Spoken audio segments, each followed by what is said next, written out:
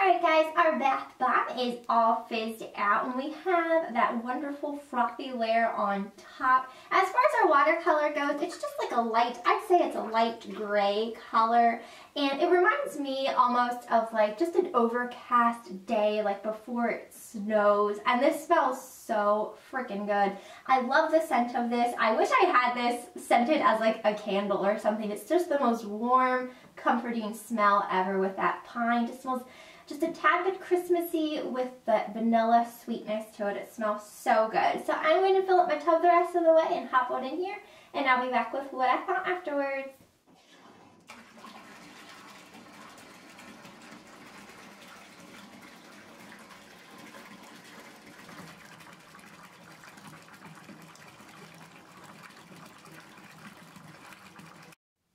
I'm finished with my Witch Baby January full moon bath bomb. Don't really have anything to clean up in the tub. I do have a little bit of dried flowers on the bottom, and there was also like this little juniper berry seed that popped on out of there as well that I found in my tub. But overall, I obviously love the bath bomb. The scent of this was awesome. Just a nice, comforting, warm, wintertime type of scent. Just very nice all around. I was very relaxed in this bath.